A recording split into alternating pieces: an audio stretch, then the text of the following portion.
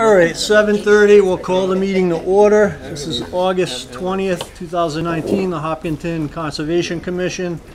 So Don, we have REC Hopkinton Resource Area Delineation to sign. Yep, coming around. Thank you.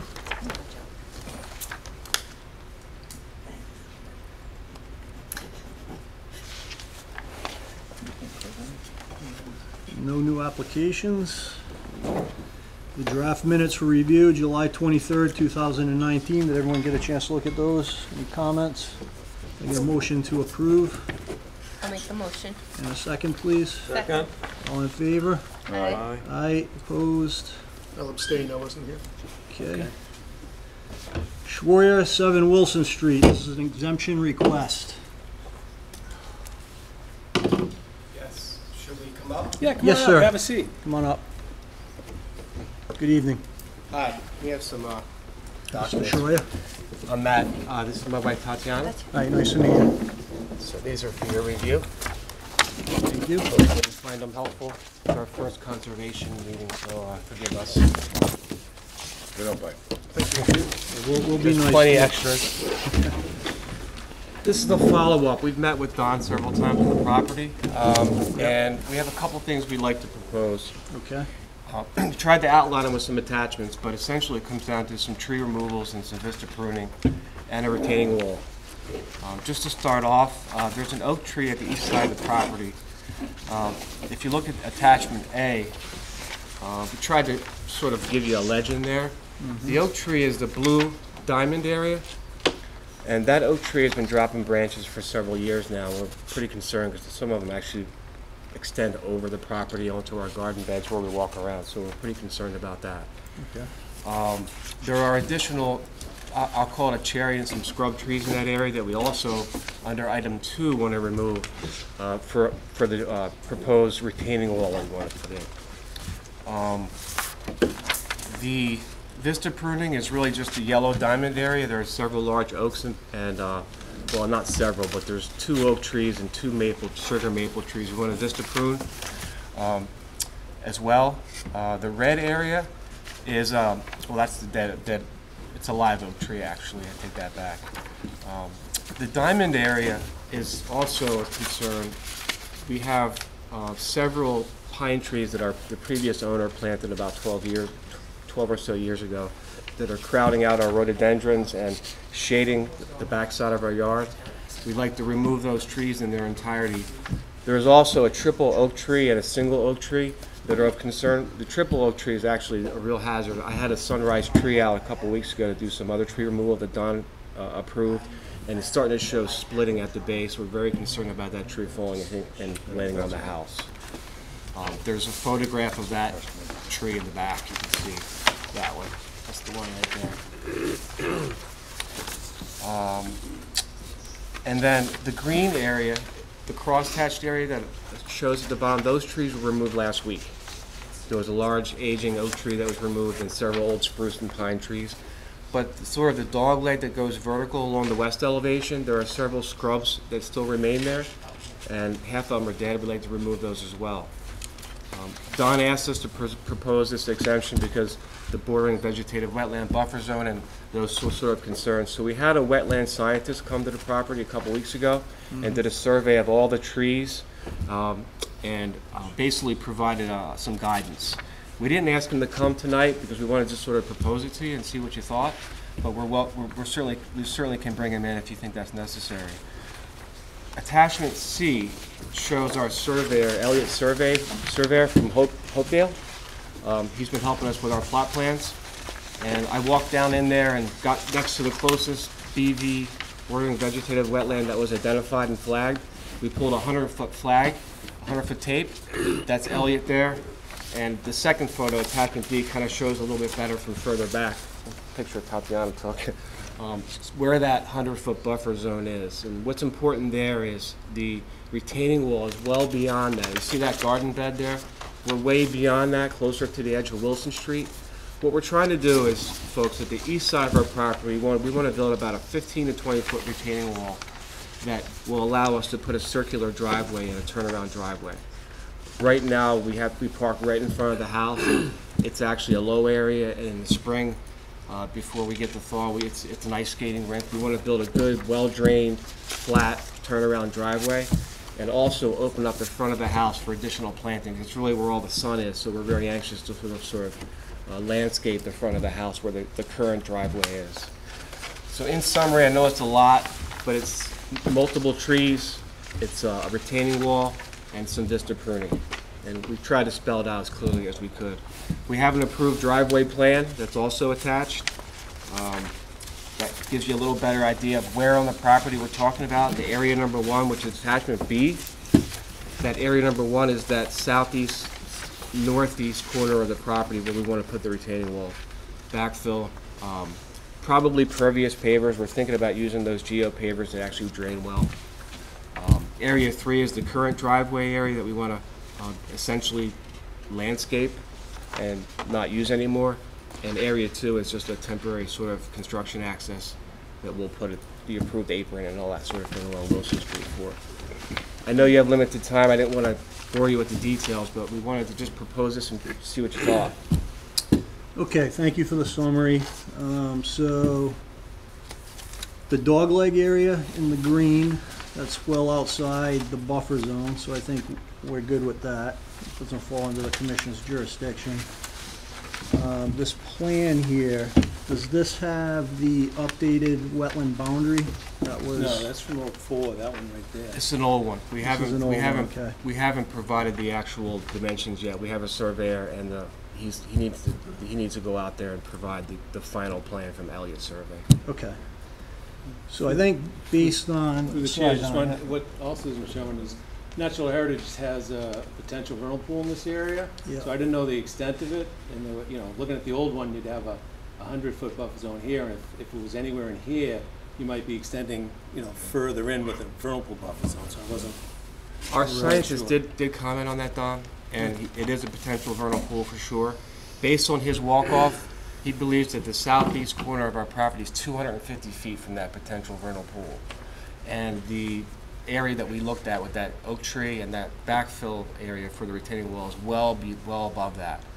So we're hoping that we actually are being well beyond that concern, but thanks for pointing that out. Okay. So I think what we need is a revised plan that shows the new delineation, because as this plan shows now from 2004, it looks like the majority of these trees are outside of our jurisdiction, and therefore if you wanted to be able to remove them, you could. However, we just need to confirm if that buffer zone is moved further away from the house or closer. The red dead tree, we don't have a problem with you just taking that down. It's typically something that we approve. And then the blue diamond, again, that's a live tree. We just need to get verification of where the buffer zone boundary is. Okay. And again, if it's outside the boundary, no problem, you can take that down. If it's inside, we'll have to contemplate that as a commission. So this walk-off tape obviously is not going to suffice for that survey. You want a surveyed plot plan, Jeff?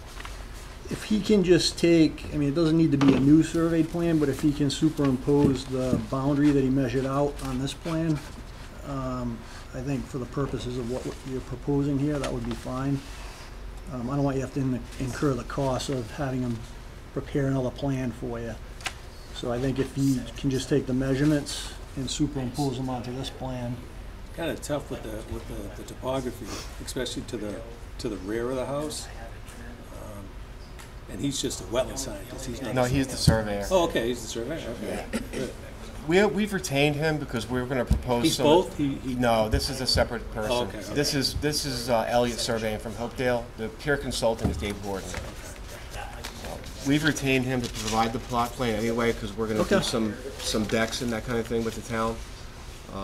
But if we wanted to sort of expedite, because it takes time to schedule these folks, we certainly could have them superimpose this BVW 100-foot buffer zone onto our current plot plan for you. Yeah, ideally, if we could get an updated plan, that would be great. If it's going to take Through the chair, we don't know the actual location of those trees that are shown on there. That's just a guess. It's an approximate. We've had them all identified, Oh, Don. good. He's They'll gonna put it put on- them on the plan. It's Oh, gonna good. be expensive, but we decided, it sounds like that's what we have to do. Okay. We actually have, every single tree has been identified. If you walk by, you'll see every single tree north of that blue line on the MCIS survey has been flagged with its age and size. So we're gonna put them all on there. We just wanted today just to get in front of you and kind of get a sense of what you thought. We'll certainly provide a detailed plot plan with all those dimensions if that's what you need. We're fully prepared to do that. Okay, that'd be helpful. And then if you're proposing a driveway and decks and that type of thing, I mean, the plan would be ideal for us to have anyway, so we can evaluate those as well. Okay. So, Yeah, we intended to actually put the driveway right on the plot plan so you can see it. We're gonna Okay. try to make this the most thorough thing we can, because we have a lot of sort of pieces and parts happening at the same time. okay, So we'd like to put it back on the agenda. I'm gonna see if I can get that done in the next couple weeks. Sure. Certainly, if we could, we'd like to schedule the tree guy and get that oak tree out, because that's a concern. right, The one, the blue diamond oak tree. yep, the dead one. Okay, It actually might Oh, be actually- alive. Don thinks it's alive, so. Well, here's the picture here, and the crown was alive, but it had some dead branches on the periphery, so I already gave them permission to prune out all the dead branches, and then the live tree would come under the commission's review if it's within the, Go into what? if it's within the 100-foot buffer zone, or outside. We want to take that one down, Don, for the retaining wall. Right, so that would be the, Agreed. yeah, so the commission was looking for that further information. No problem. okay, so our next meeting is September 10th. Maybe we can, take a look at this. No problem. Perfect. Thank you for your Okay, time. yep, thank you, Mr. Schreier. Thank you. Thanks, Don. Yes, Okay, page 74 Pine Island Road. This is an exemption request. Hi. Good evening. How's it going, Mr. Page? Very good, thanks. I wasn't sure if I was supposed to bring all those plans like that. I got, but- give me a second. Let me just I know you close sent out. me all. That was quite impressive. So you just want to replace your Do you existing wanna reuse driveway this with... Use that as an example. I'll just draw it in. Yeah, so basically we want to replace the existing material that the driveway is crushed stone. And we want to put the permeable pavers in. Mhm. Essentially, we have to do something. I don't know, if, Don, you have your pictures that you Yeah, took? photos right here. Yeah, I mean, essentially, this weekend I was cutting the driveway because everything's silted in and the grass, that's, our driveway is center. If you go up a little higher, that's our driveway, basically grass, and it's silted in. So we need to excavate all that material, even if we were to crush stone, and replace it with, the more crushed stone in layers or whatever, in various thickness. The permeable pavers were basically the same thing. You have gradually larger stone, and it then sits on top of multiple layers. I'm not sure if you're familiar with it at all or not. Yep, so it's the same footprint of the Same existing footprint that driveway? was So you're approved. proposing the gravel or the permeable pavers? Well, we'd like the pavers. Yeah, that's fine. Okay. And we have, that's the as-built plan that went with our approvals, I think it was January of 2002. Okay, I think it's pretty straightforward. Questions from the commission? Questions from the audience? Motion to approve the exemption request? So moved. Second? Second. All in favor? Aye. Opposed? Thank you. All right, very good. you. Good luck. Thanks. Now we have to pay for it. Yeah. It's always the challenge. Okay. Go to 745. Yeah, Southfield Properties, 97 South Street. This is a notice of intent for parking lot improvements. This is one you're gonna read. Yeah. Hopkinton Conservation Commission will hold a public hearing on Tuesday, August 20th, 2019 at 7:30 PM at the Hopkinton Senior Center, 28 Mayhew Street, to hear all persons interested in a notice of intent filed by Southfield Properties 1 LLC for parking lot improvements and associated site work. The location is 97 South Street, Assessors Map R29, Block 8, Lot B. Evening. Good evening.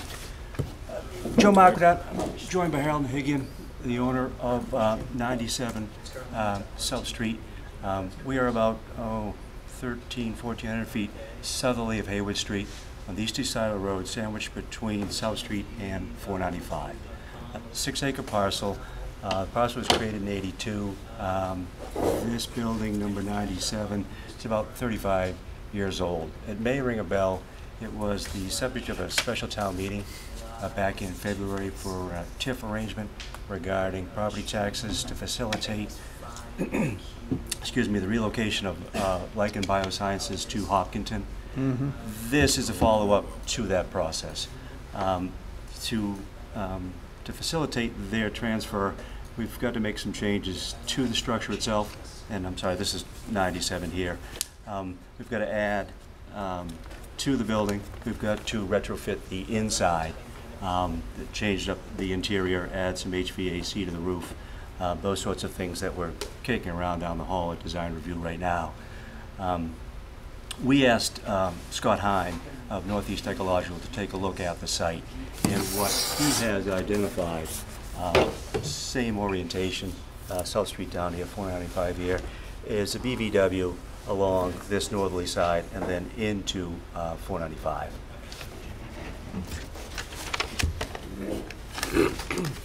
So the changes that we wanted to make to the structure outside the bounds of the existing building are these two entrances here. The BVW is here, the buffer zone sits here. The rest of the stuff, and I don't want to minimize it, but I've kind of lumped it into site management. As I said, the site is 39-something years old. They've been diligent with their crack sealing, but the pavement's getting a little long in the tooth. So since Harold has control of 99 as well, what we're going to do is to begin to make changes to this entire area. So we're going to mill the existing asphalt, sweep it, and put down a new surface. We're going to augment the curving at the traffic islands that are in tough shape, replace the disease and dead trees, add some landscaping along the front to try and spruce up that side. Moving from south to north, from the buffer zone to the resource area, what we're proposing has no real implications for the buffer zones till we get to this area here that I've highlighted in yellow. So the resurfacing starts back here. This area is in the jurisdiction of the commission. Related to past tenants are some remnants of the manufacturing industrial base there. There are some old concrete pads that need to be excavated, some bollards that will be removed. And that area will get a full depth excavation and a gravel substrate and then a new surface. It kind of corresponds with the existing gas service. So southerly of the gas service to the building is the full depth. This is simply milling and reclaiming and then repaving that area here. As you move closer to the resource areas, other issues pop up. There's a concrete berm along this northerly side, which is in terrible shape. That we're proposing to replace that concrete berm with a new Cape Cod, an asphalt berm through here. Beyond that curbing, there are some issues that folks have attempted to clean up over time, and we included some photos with the submission. I brought a few more here tonight. These are the patches that have taken place at different spots along the perimeter. And it's a real mess. So the first one, number one, is this area up in here. Second is around that catch basin. Number two, and the 3 and 4 are closer to South Street. What we're proposing is to, beyond the curbing, is to excavate some of those attempts to fix this, pull out that concrete, pull out that asphalt, and replace it with riprap armor so that we get a nice surface that will resist erosion long term. The contractor, Lazaro Paving and Construction, did a cursory review, shovel in a bar, nothing more sophisticated than that. And the hope is that if we peel off the top couple of feet, then we can get back to a material that will support the riprap and stabilize that slope. So that's what we're proposing in those 4 areas. I realize there's no way to say for sure that we'll quit at the limits that I show on this plan, but the goal would be to take it back to something. So the worst we get is the TOA slope against that resource area. To mitigate all this work, we have a line of erosion controls that runs along the north side. We're going to install the catch basin inserts to catch any sediment that ends up in the catch basins, and then riprap arming should stabilize that slope along that edge. Okay, thank you. So at locations 3 and 4, the curbing will be removed? Curbing is removed from South Street to return the corner up in here. 625 feet Okay, of new the curbing whole length. all along the northerly side. This area here against 495 is in good shape. These were the problem areas, so they have chosen to replace the entire thing. Right, but at these 2 locations where you're proposing to put the riprap in, there'll be no curb there, right? There'll be asphalt curb. That curb patch, that asphalt patch that you see highlighted in gray and black, that will come out and be replaced with riprap. Plus the placed curb that's there now, the concrete curb that's there now? Yes, Yes, right? yeah, The curb and the correct, yep. So basically runoff from the parking lot can get into that riprap area there. No, it will be managed by the curbing and directed to those existing catch basins along that northerly side. there'll be a new asphalt. New asphalt. The goal is to reproduce the site characteristics that you see Existing now. conditions. The flows will continue to go to all the catch basins and manholes, and that we'll have the same type of flows when we're done as we see now. Okay. Okay. So Matt, you had a few comments. I think the most relevant one was with the stormwater catch basins, and the age of the existing structure. Yeah, Joe, I don't know if you want to go through it in a little bit more detail and describe sort of how the drainage is working currently. Oh, sure. Because one of my comments was just based on the age of it, if there's been any testing on those catch basins as far as if they're still functioning as they were originally designed, you know, how the basin works and sort of that type of stuff. Sure. There's a break line right about here. And this stormwater flows back into a closed drainage system, catch basins and manholes that carry the water to a detention basin here along South Street.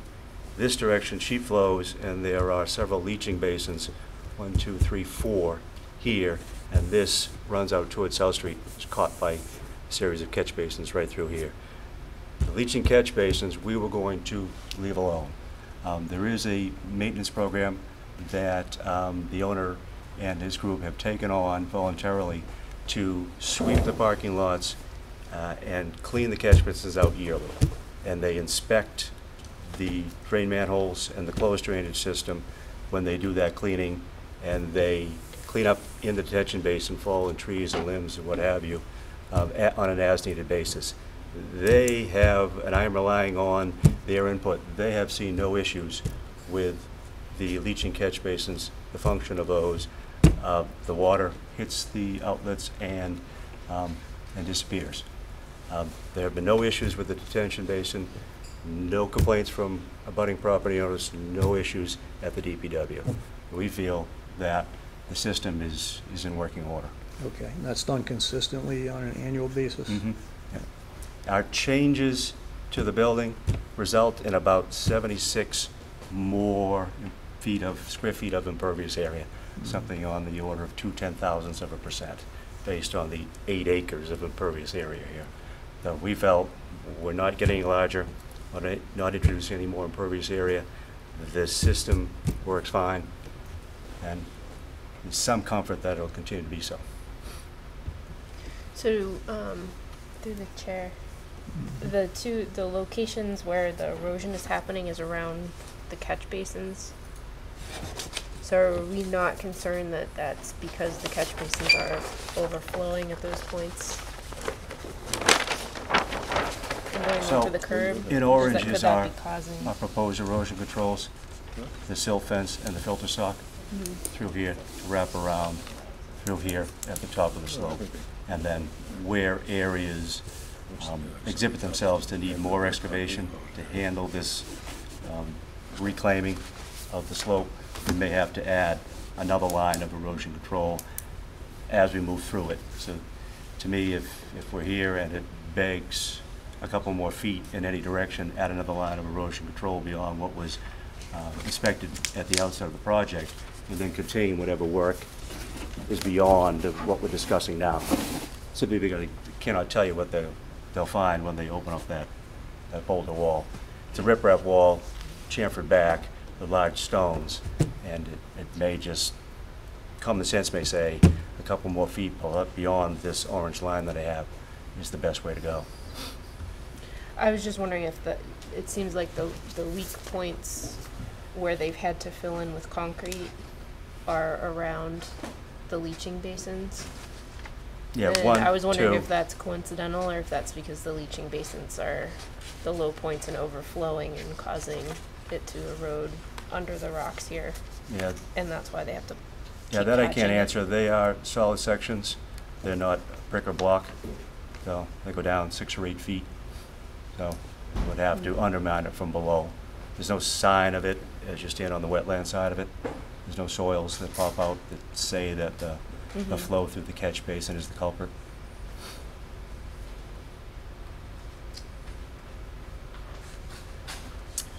So I'll defer to our stormwater experts as to whether they feel the design is adequate going forward. I would just say that I think what we would want as a special condition in the order, if it's approved, is a report submitted to the commission after the annual cleaning, just summarizing, you know, what was done, so we can put that in the project file. Okay. There were a couple house cleaning items, I think, in here that we needed to take care of, that Matt has pointed out. One is the identification of the snow storage area.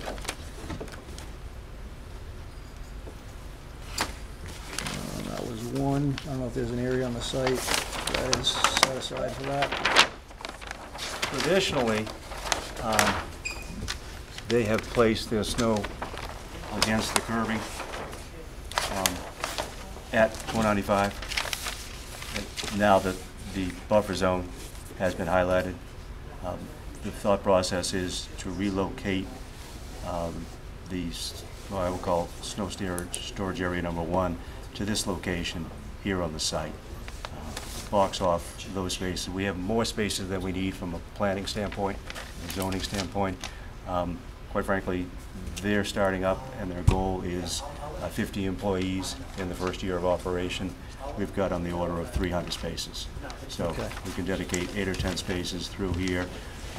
Because 99 is under Harold's control, the idea is that if we were to get snow similar to 2015, some area here at 99, which is unoccupied at the time, would be a staging area before removal.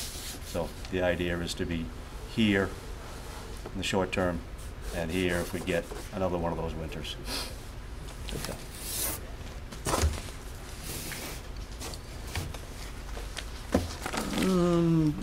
So the wetland system under development, during this review, Commission found the stream channel to be intermittent and no vernal habitat. Lucas just recommends that the similar finding be recorded as part of this application. I think that's pretty straightforward. And then the applicant has not submitted a waiver request for work within the 50-foot no build zone and 75-foot no disturbance, so we just request that those be submitted. We were unable to download forms from the website for some reason. Okay. Before I went away, I'm back this morning, so I have added all those missing forms to this package here. Okay. The waiver and the notification of butters on the affidavit. Matt, does that cover all your concerns? Yeah, I mean, again, I don't know that it has a huge bearing on the project based on sort of the scope of the project here, but just as far as, I don't know if you're approving wetland boundaries as part of this or not. I had a couple of tweaks to the flag boundary, and then based on the age of the detention basin, it probably qualifies as a wetland resource because it was built in the 80s. It sure has that look, I'll agree with you. Yeah, I mean, it certainly meets the criteria, just if it was built after 96 with an order of conditions, it would sort of be exempted, but, so I would change the buffer zones, again, based on the scope of the project. I don't know. I think if what there's a we're huge talking about bearing. is, as you head from number 1, from 495 to South Street, as you get into this area here, Scott identified something that juts out to the north. Okay. Matt's idea is to connect that. Yep. And there is a pocket in here that is of no use to us, so to Just add connect it that there. in there, there's no real bearing on what we're proposing and how we'll use the So if you could parcel do in the that and future. submit a revised plan to us, and then I think you wanted the detention basin identified as a BVW on the plan. Yeah, I mean, I think technically, I think that's what it would qualify as, and then you'd have, you know, the buffer zones would be, changed based on that, on the site. Mhm. We can vote this contingent on receiving a revised plan indicating those changes. And then again, I'll defer to Melissa and Carrie on the stormwater if you feel comfortable with the revised design on that, and the other commission members as well. I think, Definitely, I guess one just brief comment on that, on the drainage design. Yeah, I guess I would just point out that sometimes projects like this only come around every 30 or 40 years. So if there's an opportunity to make some improvements, you may not get another opportunity for a long time if the applicant's willing. This, At a minimum, I think having sort of a formal operations and maintenance plan that becomes part of the order and is recorded, so at least maintenance is sort of more memorialized than not. I think it's certainly, at a minimum, a good step to have. yeah, I think that makes sense. Melissa, what do you think? Yeah, that definitely makes sense. The basins on the, on this side, you said it's a closed drainage system. correct. Or do they have hoods and sumps and things They like have that? deep sumps, no hoods.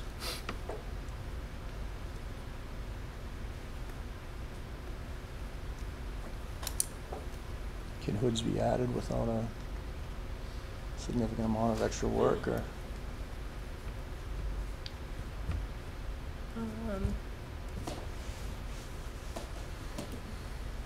I mean, through the chair, I feel like it's grandfather kind, you know, they're replacing everything in kind essentially, so I wouldn't make them do too much additional, especially if the DPW hasn't had any issues, and we're not seeing any issues in the wetland. I agree with Melissa about, you know, it does look like the water overflows the catch basins and goes out there, but if they armor it correctly, it should, They're doing the maintenance annually, yeah. and they have the formal operation and maintenance plan in place, I think. I mean, I think, you know, my sense is I'm comfortable with that. I I've just got wanna mixed make sure feelings that, about the like changing the detention ponds into resource areas. That's just personal. Yeah, I mean, if you call it a resource area, then you're discharging Exactly. directly into a resource area, and then it kind of You're makes telling you them- want to treat the water more before it's going into it, but it's really not. Right, and then you wouldn't maintain it. You just let it grow wild, whereas we probably want them to maintain it to some Yeah. extent. I don't think I want to change that. okay.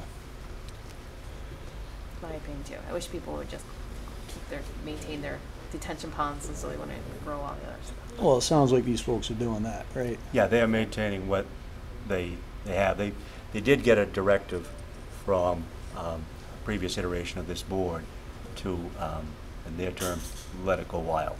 So Right.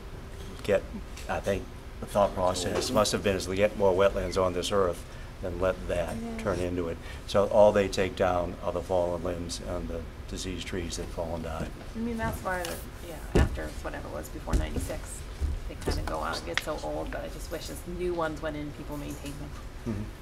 Yeah, so that basin currently is probably 99% Phragmites, so it's acting as a wetland, but it's all invasive, so it's,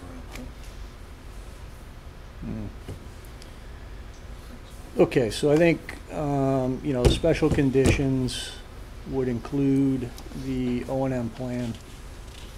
And if the applicant would be so inclined to include some type of, you know, minor invasive species management, you know, maybe hand removing some of those on an annual basis as part of the O&M plan, that would be helpful. We just need a revised plan submitted to the commission showing the updated wetland boundaries and the detention basin identified as a BBW. We're still waiting on a DEP file number. Still waiting on the DEP file number. I thought there was one other special condition. Mr. Chairman, Yes, I have a sir. question. Yep. How critical is the curbing to the function of the catch basin operation on the northerly side? That'd be a question for the co-chairs. That's correct. It's directing the water there. Yeah, otherwise it Otherwise, it just would just outflows, sheet flow and go off the side. flow So- off the parking lot. So we currently have concrete curbing that's been there for, 84, so Okay, 37 years. so, probably. and it's gonna be replaced with Cape Cod asphalt berm? Is that as durable? Should be, provided the plows stay off it, That's- provided that That's where I'm the kinda delivery going. truck goes. We can't I mean, outfit nothing the is plow foolproof, driver. but You that have to replace that if they damage it, though, right? curbing, Yeah, if the plow damages it, they come back in the yeah, spring. and- to me, that's an easier fix, more likely to be done. Call back the asphalt guys, replace the berm, than to reset the concrete. So Okay. they're more likely to be on that issue if we make it easier for them. Well, so the alternative would be a concrete curb, instead of an asphalt. yeah, or granite. Right. Granite's typically Yeah, okay, used in okay. areas that plows are gonna push up against, because the granite usually won't move. So have you considered that, now that Ed's raised that question, have you considered other than do a bituminous curb? We thought the bituminous offered what we needed to control the stormwater. Allowed us to make updates if some portion got damaged, and quite frankly, 625 feet, it was a real cost Oh, savings. yeah. So So if it achieved the same purpose for a slightly better price, then if there's damage in the winter from a plow, can it be, would it be replaced immediately or soon after it's damaged, or wait until spring like Wait until typically spring. happens in the parking lot? But we're So we're you also got a not an spring- intensive use, so we're 50 people in year one, lofty goal is 200 in year two. So the idea that we're using every inch in the foreseeable future, Yeah, no, I'm thinking of a breach in the curb, now that Ed's raised it, a breach in the curb that with the, off and on melts over the winter becomes a problem with it. And I didn't look at the topography that closely, but, It's I mean, very, is very topographically, steep. is it all flowing to the back? No, it's, Pardon me? it's Is very, it flowing to Well, the topographically? flow here. bituminous plants aren't open in the wintertime. Yeah, I know, you can use So I think we would just want a various things. condition. You can put booms down, you can, Put it in the operations and maintenance plan. Yeah, that's what I was gonna suggest. yeah, that's all I was suggesting. yeah. Okay. So the other special condition was just the annual report submitted to the commission for our record after the maintenance is done, summarizing what the activities were that were conducted. And then I think that's all I have. Any other concerns, questions from the commission? Nope. Questions or concerns from the audience? Okay, if I can get a motion to close and approve the notice of intent as discussed with the special condition specified, and it's 2 weeks, enough time for the revised plan? oh, absolutely. Okay. So move. And a second, please? Second. All in favor? Aye. Aye, opposed? Okay, very good. Thank you. Good luck with the startup. Jeff, we're not gonna meet for 2 weeks, so we've got the Thank you. signature page for, but we'd wait on DEP's file number.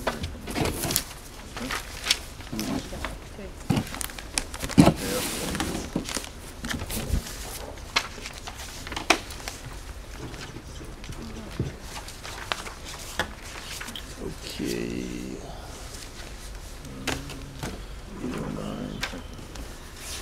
Okay, Mr. Petrozzi, 0 Leonard Street. This is a continuation of a notice of intent for the construction of a road for a subdivision. He's gonna ask for, Good evening, Mr. he's gonna Petrozzi. ask for continuations on what he just said. On the lots, yes. Is this just an update? Yeah, well, you wanna deal with HC 39 first? Or, Do you wanna So, continue the other ones? so are we continuing, or are you giving us an update? What's on this the, HC 39, I'd like to proceed, because that one, you didn't really request anything at the last time we met. okay, so let's go with that one first. You wanna continue the other ones? Yeah, and I'm just gonna give the board an update on Okay. a couple of things. So at the last meeting, we were talking about this, removing this culvert and doing some limited grading on, Leonard Street. The, commission asked for, some additional reconnaissance relative to this Box Mill Street. And, as it turns out, there is an additional catch basin in this location here, which I brought photographs to show, but there's nothing else on the street. The commission was concerned that there might be some backup into the subdivision if we were to block this culvert off. So essentially, there's just this catch basin and that catch basin that drains across the street onto our property. But it essentially collects all the runoff from Box Mill Road. Although there's a detention basin there, So is it that? doesn't so- really act, So, doesn't really do much. Which plan are you presenting? Do I This have is it? HC 39, you have. 39? Yeah. Thank you, thank you. So these are just some photographs that I took just showing the proximity of the, I brought, six copies, so, oops, sorry. You're good, Jim. thank you. So, I've been there. that was really the only information that the commission asked for, just a little bit more, verifiable information regarding these two catch basins here, but essentially the project has not changed or will not change. So, we're ready to close the hearing on this particular piece. Okay, Is this the site plan that you got? On the other, yeah, move it up though. so what's can you just give us a little bit of, update on what correspondence you've had with the DPW on the removal of the pipe? We've been, we haven't had any dialogue except that, the matter is in litigation, so it's being handled through the town's legal counsel. But we've presented them with some proposals relative to the more of a global type of arrangement that will likely involve the other notice of intents that we filed relative to the lots. So at this point, we're only new talking dialogue. about removing or blocking the water flow from coming onto our property. Will not be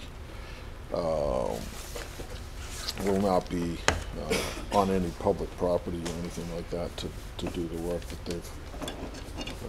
For the removal of the pipe? Right. If it's approved, okay. Right, so Got we're, Okay, so,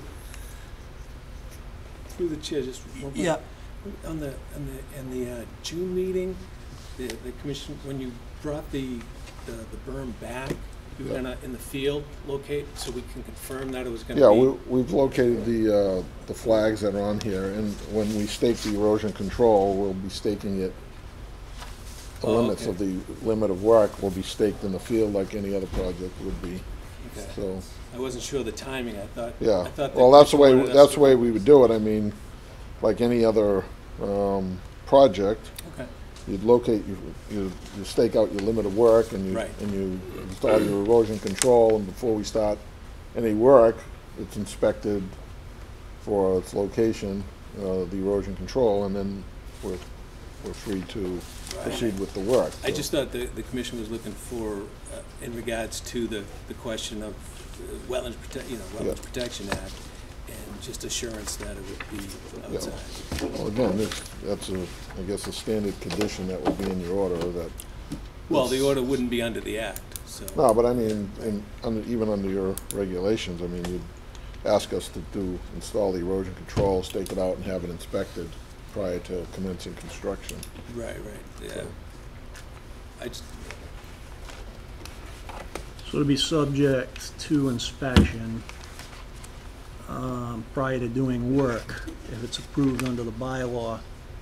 So if Matt and Don go out there and look at it, and it's closer to the BVW We have to pull than it back. depicted on the plan, then it'll have to be pulled back. Absolutely, Okay. yeah, All right. absolutely. Okay, so, I think, Oh, sorry. Can I ask one question? Yeah. I'm trying to remember. This, it's Box Mill Road? That's all private, right? Private road? It's private right now, it's intended to be a public way at some point, But it's still private. right. Okay. Thanks.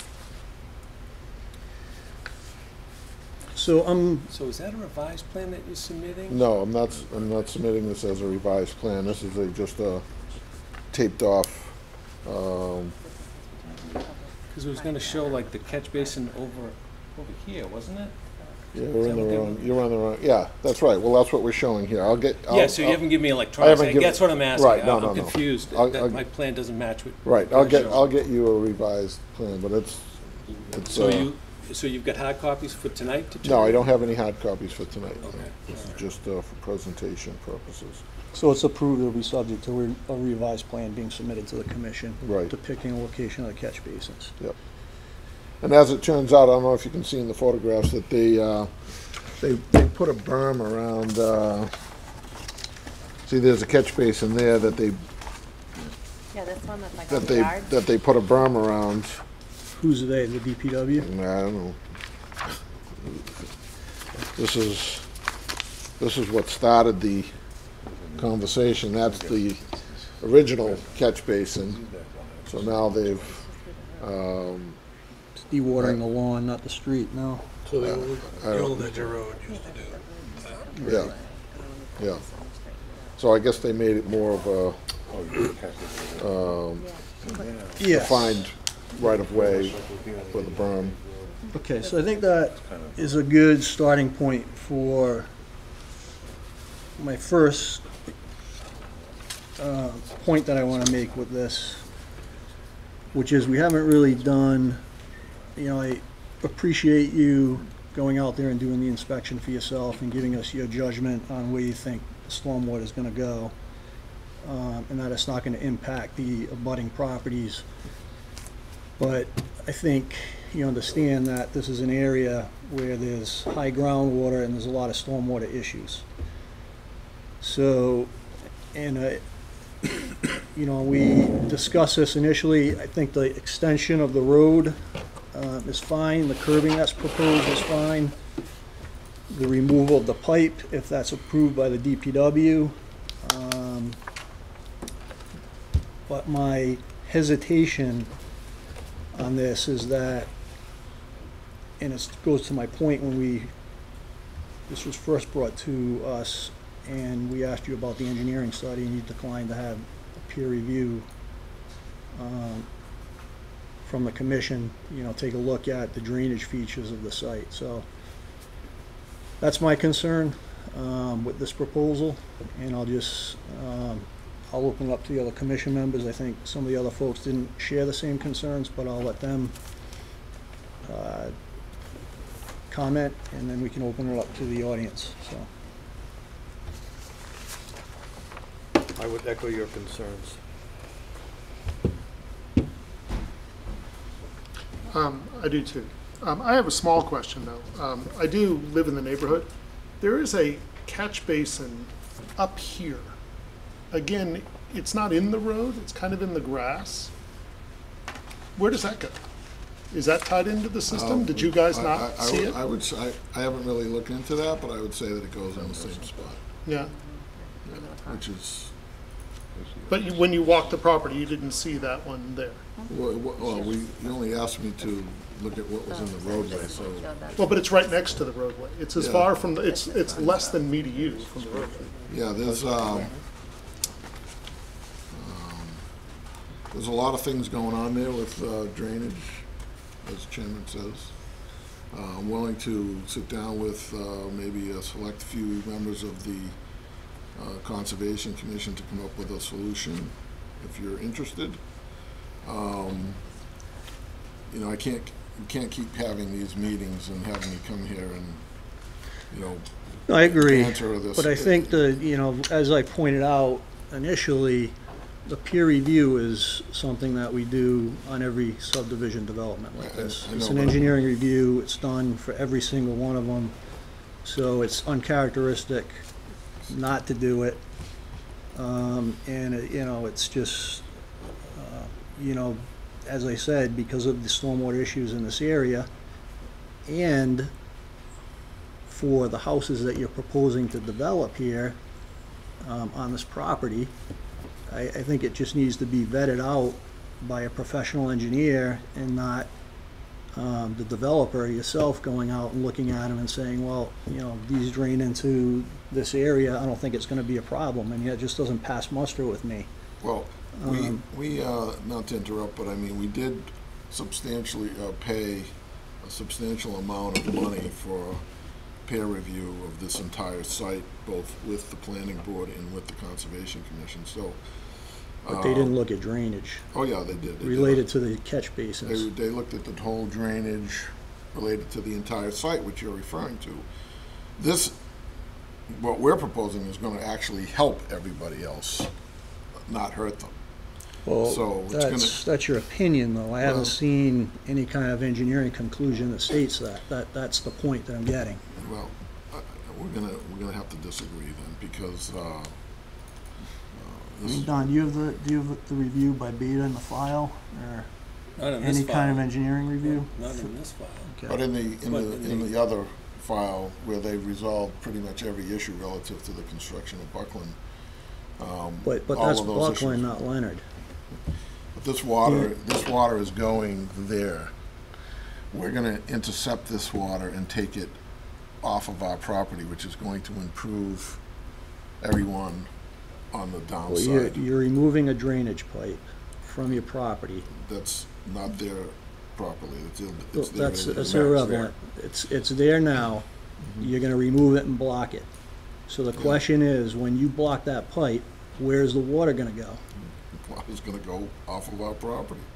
Onto the abutters properties and down the street, And onto your property further down the street. and where onto your there's nothing property further preventing it down. from I mean, flowing that's the off road. presumption, but again, we don't have an engineering study. So if we know where the water is gonna go, do we need to spend $1,000 on an engineer to tell us where it's gonna go? I mean, that's my We money. do need a peer review, yes. Yeah, And well- it's typically what we ask for, so I'm gonna leave it at that. Okay. We can disagree on that point, but, I think we've spent a lot of time on yeah, this I already. agree.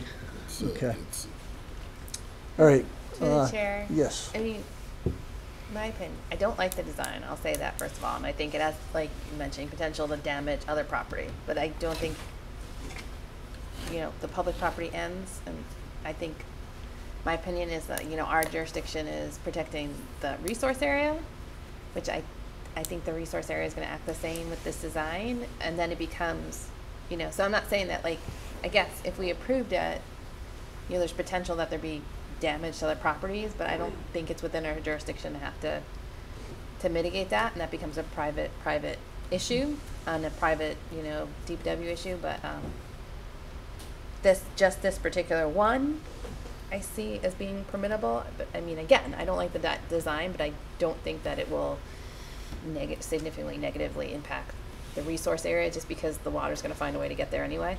Mm-hmm. Well, it takes it from a point source, if you will, to Sheet flow. sheet flow across the length of the wetland. And I don't think it accomplishes what you think it's going to accomplish. I don't either. I think it's just going to make it a bigger mess. But I I think think it's that gonna the make it a resource bigger mess, area is too. still going to be the resource area. It's still going to get, If you anything, know, it might base close. Well, flow. this is all part of the issue is that we have to presuppose what's gonna happen to the water. as opposed to an engineer looking at this and determining what will happen to it, right? So it's just, it's an unknown. And Mr. Petrosi, I'm not trying to be difficult and throw up roadblocks to your development here, but as I said, this is something that we typically require for every subdivision development. So there's no reason that we should, as a commission, say, well, you know, you don't have to do it here, because it sets a dangerous precedent, so. We're not proposing any development. We're proposing to remove water from our property that's being directed there. Well, this is part of a larger illegally. subdivision proposal. But for that subdivision, we have had it reviewed. The drainage whole system has been reviewed by Bader under the jurisdiction But of it didn't, the conservation. review didn't incorporate this portion Oh, of yeah, the it project. did. It incorporated the entire watershed. I think you really need to refer back to the report that Beta provided to the commission and to the planning board to feel comfortable that they have addressed all of those issues. If you want them to take another look at this particular thing under that scope of services, then we're welcome to do that, because I think there's plenty of money there. But to say that it hasn't been reviewed is not, would not be a correct statement. It's been reviewed, the whole watershed, where the water is going. Okay. So Mr. Chairman, I'll just reiterate what I think several They people didn't are review thinking. this NOI, they reviewed the other NOI. That's correct. They reviewed the work on the other side, not this work. Yeah, we're It's not gonna two argue separate about things. this, okay? We have the plan that's in place that Beta put together, okay? I don't think it covers the scope of what's being proposed here, in terms of pulling the pipe out and just letting the water, blocking it and letting the water go wherever it wants to go. So we'll leave it at that. We're gonna disagree at that point. And then any other questions from the commission? And we've been going back and forth on this for So a number of meetings now, so. I don't know if this is worth pointing out or pointing, but if you were to make this change and enough time passed, I think it's very likely that those two now discrete resource areas are going to be connected. As the water flows down the road and then down on the north side of the road, it's going to fill that in. maybe. So now, depending on when you plan on coming back with your other, you may have to re-delineate or delineate again those wetlands that are down there. Well, it's Because all. we don't know again if the water's going in. I don't want to get into the whole semantics of there's two isolated wetlands. Now. If it does connect, it would be one isolated wetland. So it's not going to change the project that we've proposed on the other side. And quite frankly, I don't think it's going to change like overnight. No. Second thing is that these wetlands are locked in for a 3-year period from whenever the board renders its decision and appeals and whatever are taken. Unless there's a significant change. No, it's not, no. Okay, let's move on. I think we've talked about this enough. So I'm ready, I think we spent enough time on it. It's a minimal, it's a minimal amount of work that we're proposing to do. It's a private way. Okay, we got it. Let me just open up to questions or comments from the audience. Okay, so would you like the commission to vote on it now? I'd like to close the hearing, yeah. Okay, so if I can get a motion to close the hearing, I'll make the motion. and a second. Second. And this is under the bylaw, not the Wetlands Protection Act, so if I can get a motion to approve the development under the bylaw, Approve this work. this work. I'll make the motion. Second, Yeah, I'll second it. all in favor? Aye. Aye. Opposed?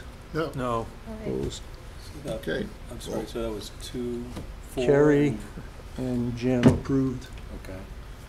You're in favor and 4 against. remaining or against? Okay.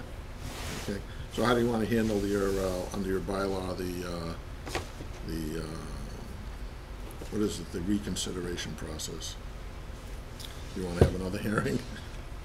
We can, so that, I think it's 10 days, After right? after we issue the decision, Yeah, Yeah. well, then you'd have You 10 can business days To submit a to submit a request reconsideration. for well, reconsideration. there'll be a couple of things that'll be going on. I mean, obviously, we'll file in court for a restraining order and an injunction against the town, so. Yeah. So we'll go, so, as far as,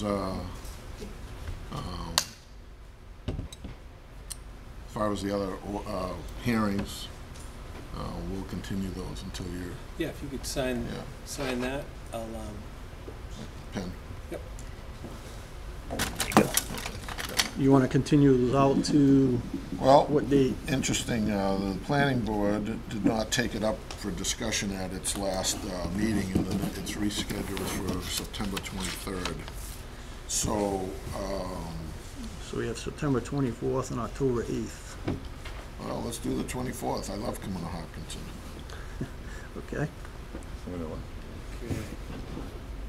And I really think the commission should review the drainage peer review that was done by Beta, because I really don't think your decision was based on, they did study the entire watershed, so Okay. you may want to take that into We'll take that under consideration consideration. when you review the rest of it. Okay, thank you. All right, thank you. So I take it the commission's not interested in having like a select few members discuss settlement or any kind of mitigation here, like outside of the hearing process? That could be taken up if you file a request for reconsideration.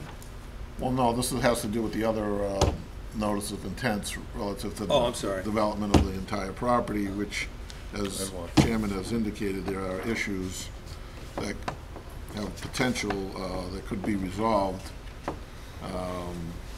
But I think it probably makes sense to wait until the planning board closes their hearing and we get an indication from the DPW on what they're gonna do with, with the removal of the pipe. well, no, this is isolated from the pipe. I mean, if the planning board is considering simply the construction of Buckland Street, nothing to do with this side of the property.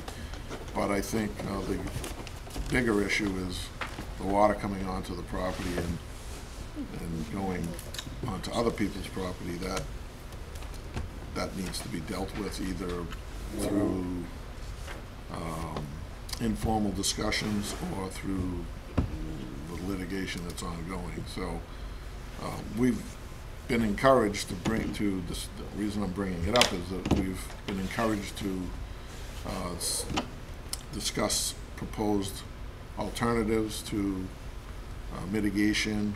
Yeah, so I think So, probably the avenue to do that would be to make that request with the principal planner, okay, and then they can coordinate with the various boards, you know, Okay. and if they do that, I will certainly be one of the volunteers from the commission that will participate. We just can't have a quorum, so maybe yeah, one no, of the vice absolutely, chairs. absolutely. That's what I just said. There's just a little Yeah. select few members that at least we can discuss in an open way. But I think to make the conversation valuable, it would have to include the DPW, you know, Oh, a sure. member of the planning board. Absolutely, Okay, absolutely. so yeah, I'd be happy to do that. Okay, if you, great. Thanks very Okay, much. yeah. I'll see you at the 23rd. Or maybe I'll see you before then. Okay, very good. Thank you, Mr. Petroni. See you later. Okay, Lake Maspinock Weed Management and Control Advisory Group. This is an informal discussion. You continue those to the 24th. Good evening. Evening. Good, thanks. So, as you may Can know, we get your names for the record? oh yes, Malcolm Page, 74 Pine Island Road. Rick Marino, 97 Crockett Road.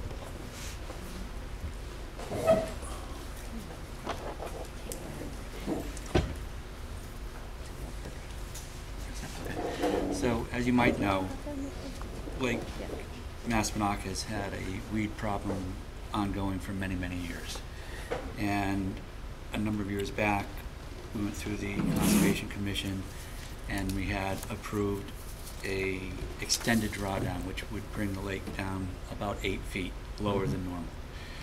That was an effort to, this would be during the winter months, and that basically would expose the lake bottom, and the shallow areas where they had the weed problem would be exposed to freezing and thawing, and that would kill the roots and improve the situation. And we had several fairly successful drawdowns. Clause 54 of the order of conditions indicates that we have to have a plan in place if someone loses their water.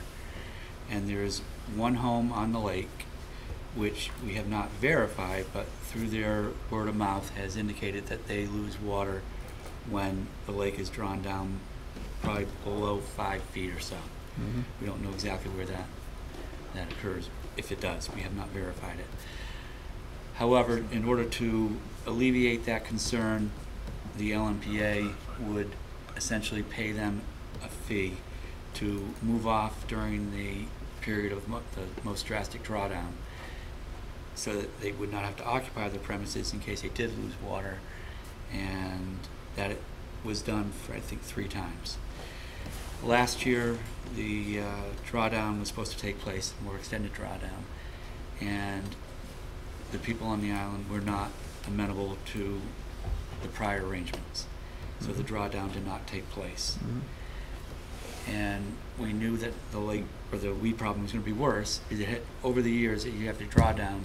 The next year it's great, the following year it's a little worse, the third year you know you're going to have to do something, and the fourth year, which was last year, we should have done something. And this year, basically parts of the lake, you cannot take a boat up there. The weeds have never been as bad as they've been, and if we don't do something soon, we're going to lose the upper basin.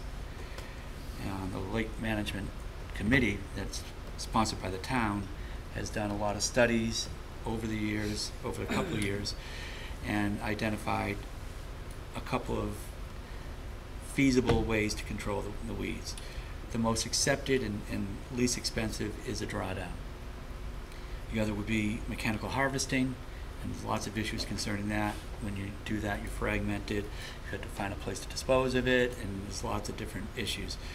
And the last is herbicides, which anybody who was around town several years back, when it went in front of the town meeting, there was opposition to it, and that's something that we kind of expected, but that is really the 3 that have been identified. Other methods do exist, but they are so expensive that it's not feasible. So in an effort to satisfy clause 54, which indicates that we have to come up with a plan to replace water for anybody who loses water, we've come up with a plan, and we'd like to describe that to you tonight and basically expose you to it so you can discuss it. And Rick Marino will present it for you. I'm not sure if you have handouts. Is that correct? Yeah, so if I can just, before you get into describing the what the plan is, Don, do you have the order of conditions? Yep. If you could just bring that up, because there was 2 conditions that were relevant to this, and well, they're all relevant, but 2 that were specific to, yeah, so. Yes. And we do know the order is expired, so it's no longer a valid document. The document of record now is the operation and maintenance plan, which has a copy of the order as a reference document. Right, so So and those are the 2 that really we have to kind of fall back on as a commission, because the O&M plan was predicated on the order of conditions that were originally issued. So there's the one that the residents with any shallow well, I know that Spindle Island is the one resident who is opposed to the extended drawdown, but it applied to anyone who had a shallow well in the vicinity of the lake that would be affected by the drawdown. And that there would be a plan in place to provide them with water prior to the first drawdown. prior to the first drawdown. And the commission received that. This was the plan that was submitted prior to the first drawdown. So that condition has been fulfilled. So then moving forward, it was, the future ones, it was just if there were any wells that were deemed impacted, then an arrangement would be made to address that situation. Right. So they don't need another plan isn't required under the order. No, I know that, so what I'm saying is, under the order of conditions, so there was 24, Condition 25? 25, yeah. So that's the orders not authorize any injury to private property or the invasion of private property rights. And then the other one was 54, I believe, right? So 54, prior to the conduct of the first extended drawdown, the DPW will submit a plan for providing alternative water supplies to homes with shallow wells that are likely to be impacted, because the NOI pointed that out. Right. So Just to that clarify, happened. also that no other home has expressed any issue with the prior drawdowns. Many of them either drilled deeper wells because they were planning to do it, some hooked up to town water, and the only issue that we've ever had, again, not verified, is with the island. Okay. All right, so, go ahead, you can summarize the plan. All right. Thank you. Sure. So I have eight copies, so, and we don't have a formal site plan, but I did draw like a, on the last page is a hand-drawn site plan, Okay. just for, as reference. Okay, who, Sure, sorry.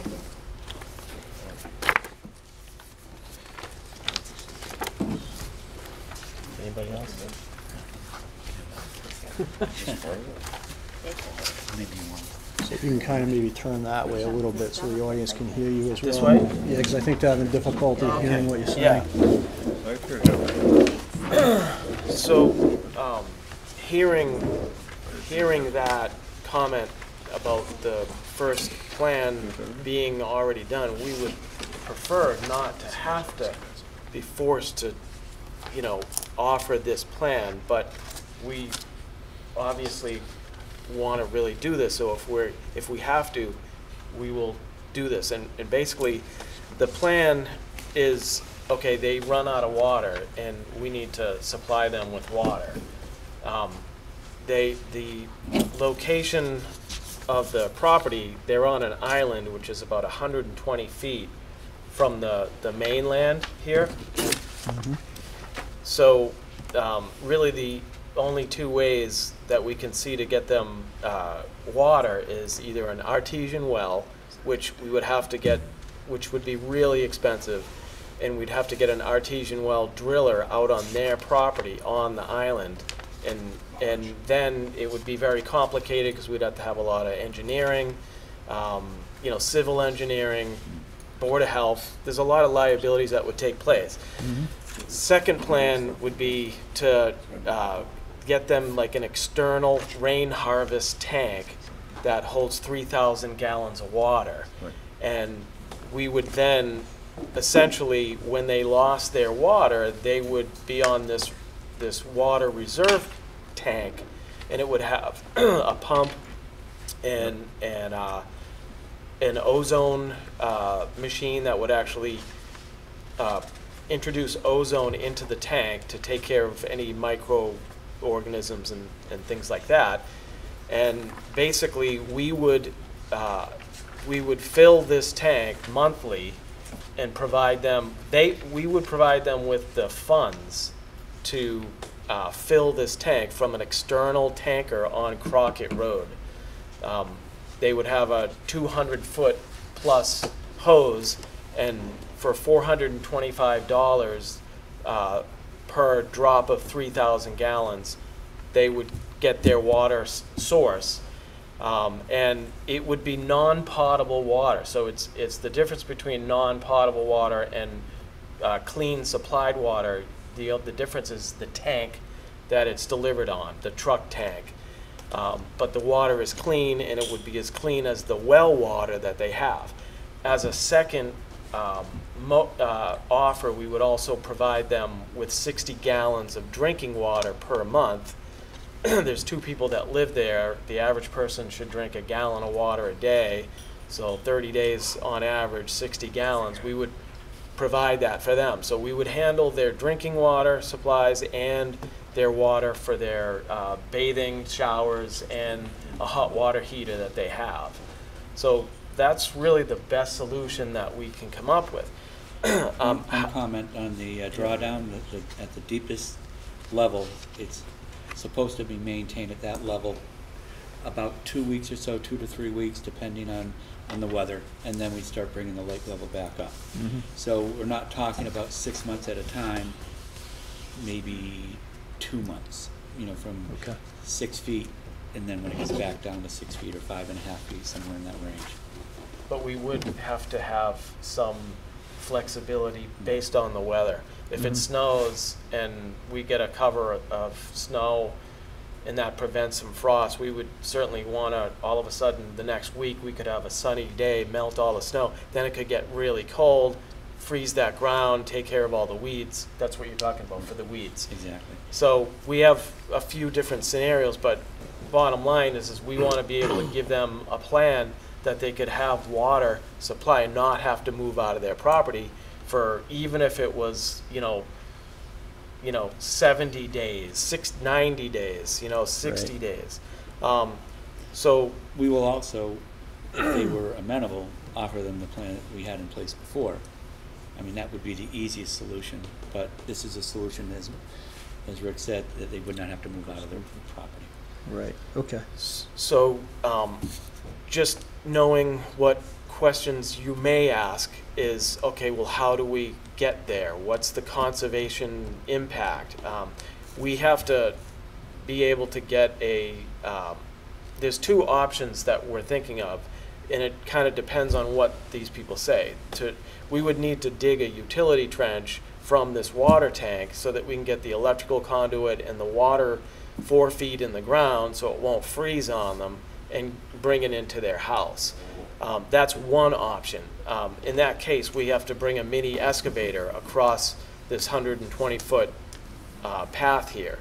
I drew a cross section, and at the deepest point in the middle, it's 7 feet currently. So, but it pitches up. But there would be a section of this that we would probably have to put some sort of mud pads or some sort of,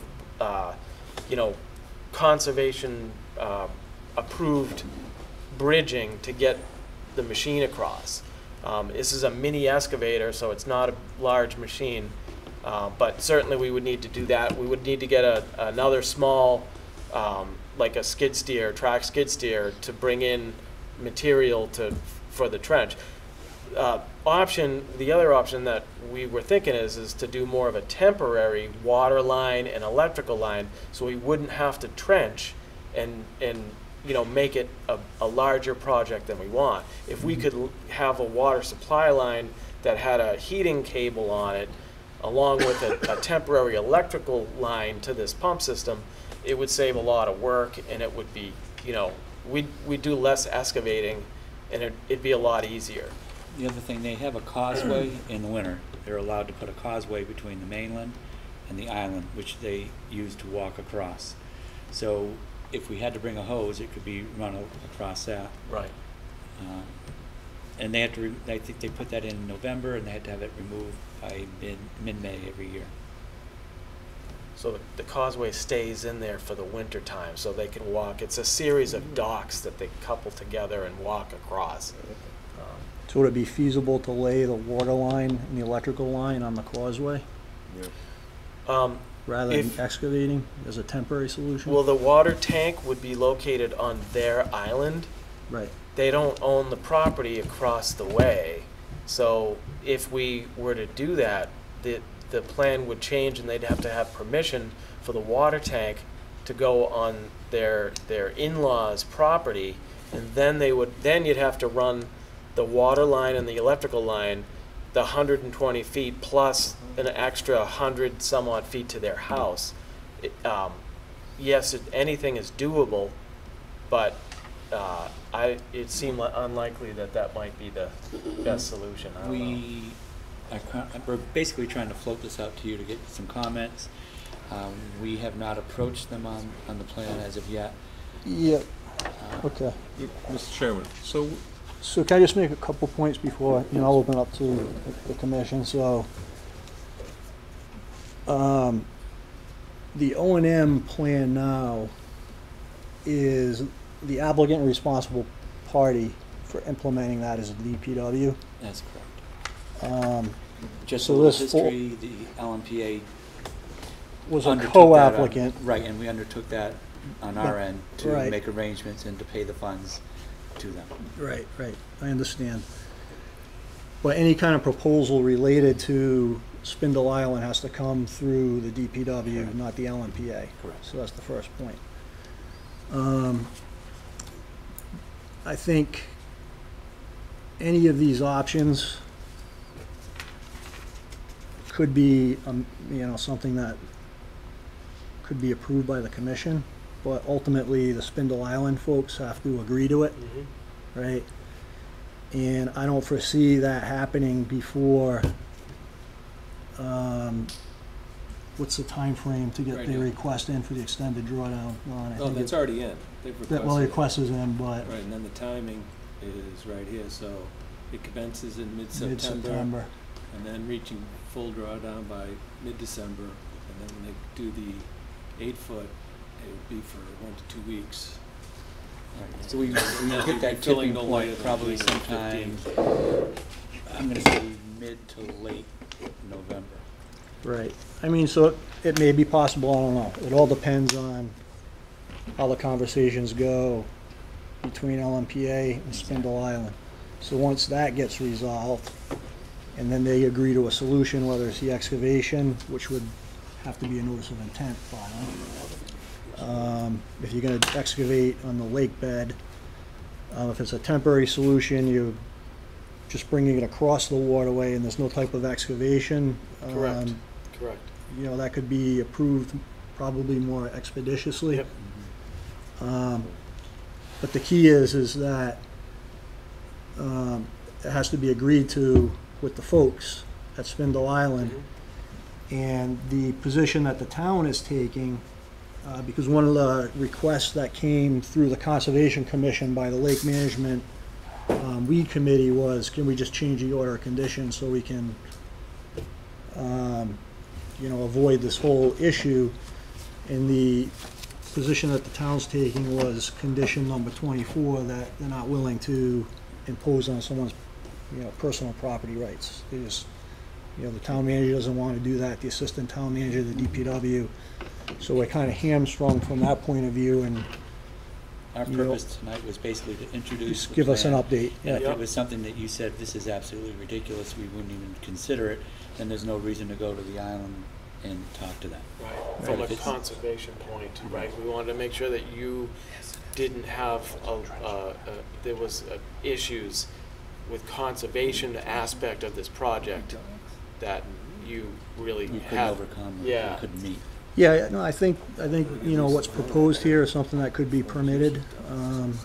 Obviously, we'd have to have a filing in front of us and the details in order to evaluate it, but it's not something outside of the realm of possibility.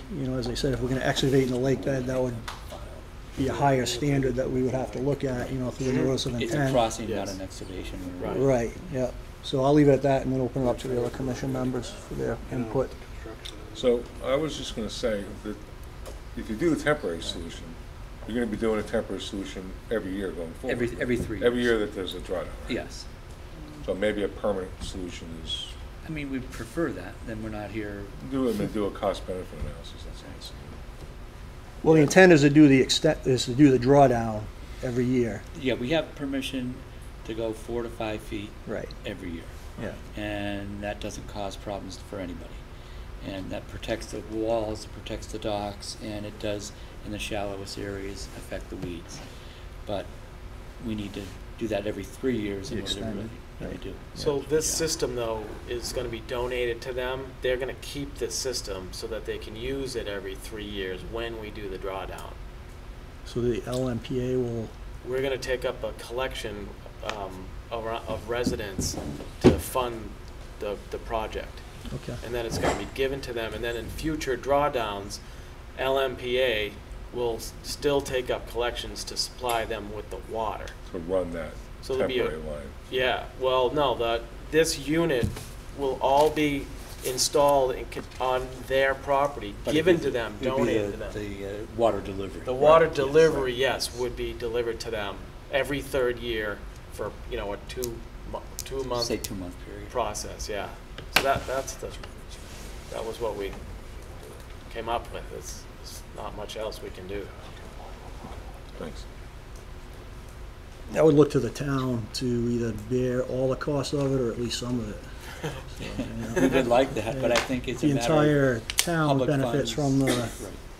Sandy Beach area, right, and bringing their canoes and boats down there. At this point, we'd be lucky if they'll allow us to do this drawdown and not, I think town should pay for it. we want them on our side, not making us have to really fight and push hard in all different ways that we can come up with, Right. Is the alternative methods are basically much more expensive. We're talking hundreds of thousands of dollars in order to mechanically harvest or use herbicides. Right. And that it would cost the town in the long run a lot more money. It's just a matter of whether public funds can be used to buy something on private property. I don't know what the actual rules are. Through the chair? Yes, Don. Just 2 cents. If you go for the permanent with the trenching, you might want to check with, okay, Sorry. yep. Through the chair. Chapter, the Lake Maspinock is a great pond, and the DP has jurisdiction under Chapter 91. I just don't know if the trenching activity, Would be allowed. well, it might come under that jurisdiction or not. They might want to look at it, because I know it's for docks and retaining walls. I'm just not sure Yeah, so we, if trenching would come under right. purview. I think the trenching would only be on their property though. Like we wouldn't be trenching in the water because this whole unit is all on their property. You know what I mean? With that 120-foot span, That's just to That get the would just- equipment hose. across. Right. Oh, the flexible hose. would that be To fill trenched the on the water. ground or No. just laying on the? No, On the causeway is what That's we. all. yeah, that comes from a big tanker truck. They pull up and then they have this Okay. coiled up hose. Pump I the didn't water. understand was- the trenching aspect. Yeah, I was under the The impression that That you you'd would put a trench hose. across. Yeah. Right. No. The trenching would Permanent take solution. place on their property from the tank into their home, if we go that route. Oh. So Got it's it, nothing, okay. it's Okay. on Right. their own. So then it wouldn't have to go through. Okay, good. I didn't Chapter understand the 91. trenching Yeah, aspect. sure. Okay. Yep. Yeah, okay. Yeah. So it wouldn't have to go through the DEP. Correct. If we did it that way. Yeah, if you keep it on the private property. Yeah. Just through the commission. So I think it's something that could be permitted Yeah. through the Okay. commission. Through the chair. Yep. I mean, I agree that we're gonna need something, the town should have something from that property owner, because even this is property owner Milford, that indemnifies the town, because I'm looking at this and it seems like a viable solution, but if it only gets run every 3 years, you're gonna have to fix it, and I don't know, Yeah, as soon as I saw the pumps in the ozone system, I'm like, if that's not run continuously, if you only set it up every 3 years, it's not gonna work it's Right. not, you're gonna flip the switch, You it's gotta not gonna work. maintain it, disinfect Yeah, it. and I See- don't know if these people understand what they're getting into. This is a complicated Yeah. system. But we would. Yes, I understand that, but They could do it. we're giving them a complete system for their house, there comes a time where they have to, take care of their own selves, and it's not like But it- we'd have to get something from them because this is a significant maintenance. Most Right. people think to buy a sump pump and they don't realize it's in the backyard and that until it fails. Right. And they're like, why isn't the town helping? So we would word it legally that we're gonna give them this equipment and this is how it's gonna be and it's their property, their equipment. If in 3 years, when we do a drawdown, one of these components craps out, they shouldn't be able to come after us and say, hey, we need a new blah, blah, blah. I think that goes we- back to that though, the private property, if it craps out and they still have no water because we're doing the drawdown, we're back in the same place. So I think you have to have something from them, like an agreement. Yeah. That's very clear, Right. who's responsible for what, at Right. what point, and funding, and they probably should have, Yeah, if when you they're come up smart with, enough, they'll ask for what the O&M costs are gonna Yeah. be on their part, but I think we should have that on record Yeah, that's a good point. with an Carrie. O&M plan, so that if they sell the house, it's with the filing, so that the next person can't say, I didn't know how to maintain Understand? it. Yep, no, And that's a if you, good if point. you guys do draft some type of contract or agreement like that, I think we would want town council to look at it. Sure. Because the other issue is if they got sick from the water, Yeah. because they weren't maintaining it, we Or don't they want them use coming as back and potable. suing the town. Right. Right. That's So- why we would want to have them, give them an allowance so that they can take care of their own business. Yeah, And then we're not saying, oh, we, you know, we're gonna maintain it. we don't for want to you. have that Right. Right. link to them. The one thing that I just wanted to ask, I'm sorry, really quick, is that we want to assume that they're going to say no, right? They're going to say, no, we don't want this system. And we want to look at that and make that assumption they're going to say no. And what can we do next? You know, it can't just be it can't be done. We have to get this done. So, I mean, basically, there's one homeowner holding the whole town hostage. right. And we're making the effort to try to satisfy them.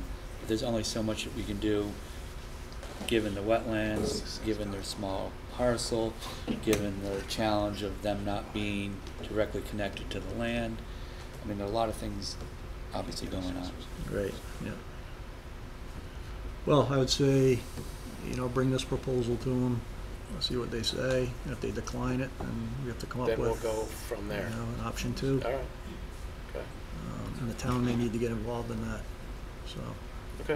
All right. Fair okay. enough. Thank you. You're Thank welcome. Mr. Chairman, there's, I think, Yep, members of the public. okay, yeah, questions from the audience? If I can just get your name and address, ma'am? Jill Strickler, page 74, Pine Island Road. I think there had been some discussion, I don't know if it would come under your jurisdiction, but if we were to start a extended drawdown, if they refused and we started an extended drawdown and then they said that they lost water, that they would have to prove, let someone on the island to see that they really did and we could stop the drawdown. I don't know if that's something that would be amenable under those conditions. It's never been Since they've never verified. proven that they have lost water and their whole septic and well is questionable, but it stayed within the family, so, Yeah, because we could stop it. because it's private property, I think you're limited to, But if they're, we can't do the extended drawdown without getting the town buying into it, first. And then getting their, agreement that, they were gonna allow us to do it as well. So I think if they say, no, we don't wanna do the extended drawdown because our well is gonna go dry, I think the town is gonna revert back to the condition, 54 and say, there's a potential liability for the town. I'm just guessing, I don't know. But I think the town manager and the assistant town manager had pretty strong opinions about this, Don. Am I correct? Mr. Chairman, could you post item 54 on the screen again, please? In the order. Somebody read that. Oh, it was 24, I'm sorry. 25. 25. Well, the one I was looking for was 54, the second one that you posted. 54. 54. it's 25, it's really. Right. Well, there was a word in 54 that caught my attention, the word likely.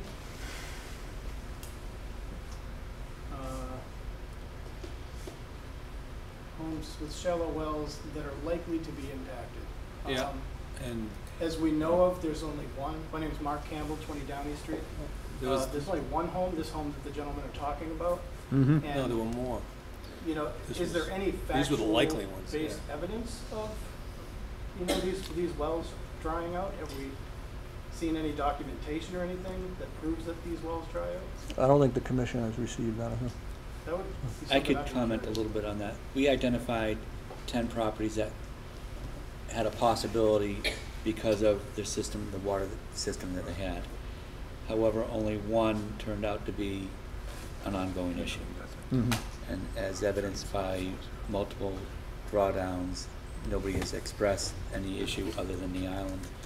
And as I said earlier, some had connected to public water, some had drilled their own wells, and It's the other 9 were no longer an 10 issue. anymore. So one. Yeah. Okay, yes, sir?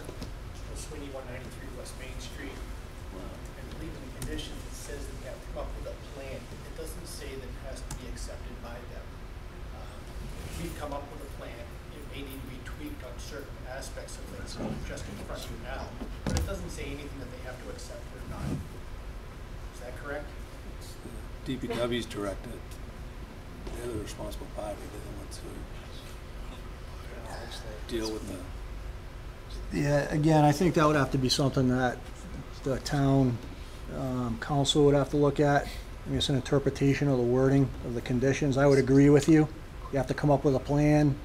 The word likely and the condition, you know, these are all things that are different angles that could potentially be used to just go ahead and do the extended drawdown without, you know, the residents' permission. But again, there's potential liability for the town, and the DPW and the town manager have to be comfortable with that. What do you see as a liability, Mr. Chairman? Well, if the impingement on their property rights, if their well runs out of water and they can't use their property. Yes, sir. Jim Stubble, 68 Pine Island Road. So to me, it comes down to governance. You know, we have a great lake, we have a great basin, we have a valued resource, and we know that this is a proper way to maintain that resource. If left unattended to, the resource will go away. So how is this single act of a person who claims to have these issues going to impact the ability for us to maintain this resource?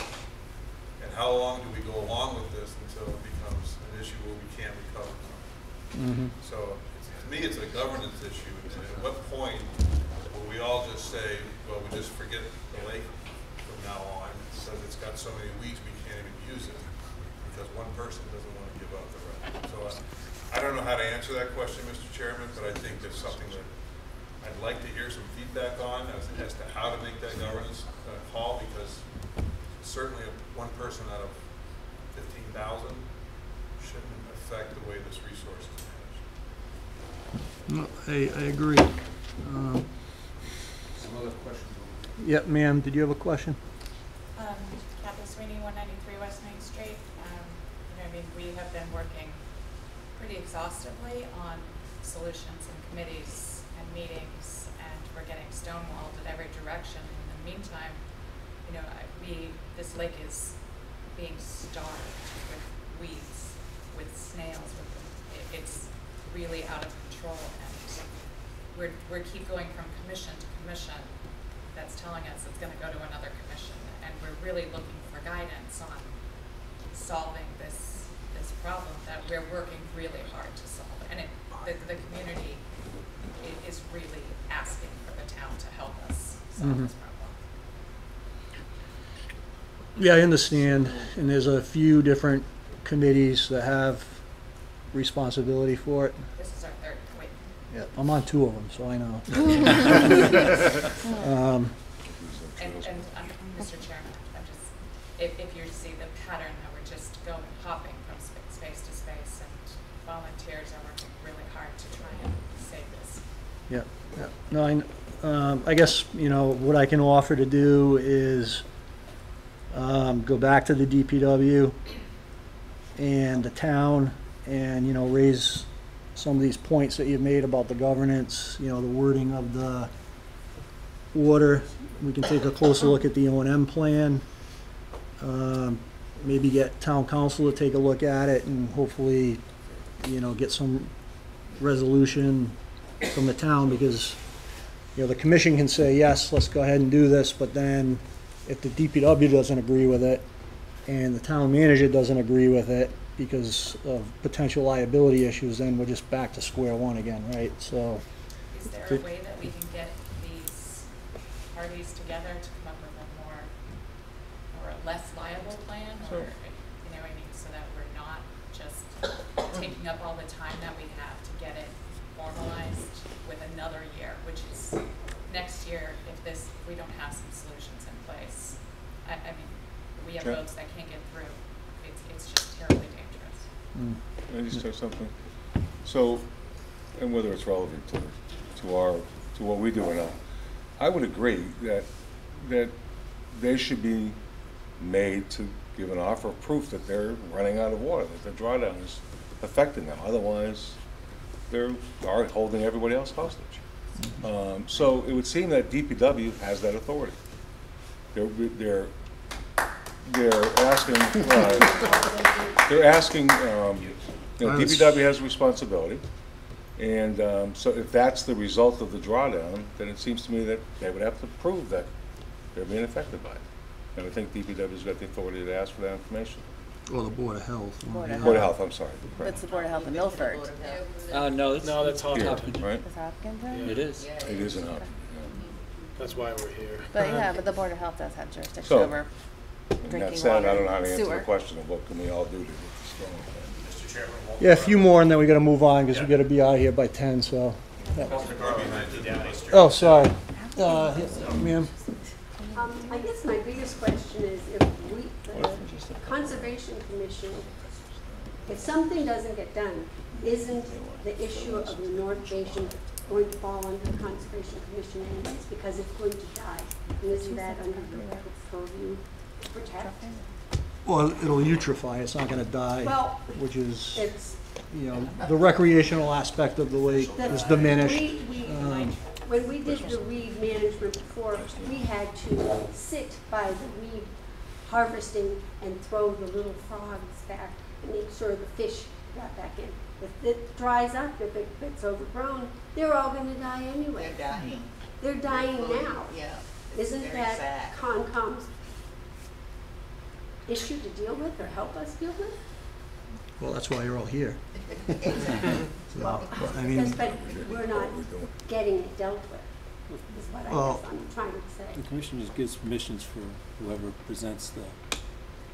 it's a challenging, Very frustrating. yeah, so I understand the frustration, you know, because there are multiple boards involved in this, because we have one resident who's holding it up.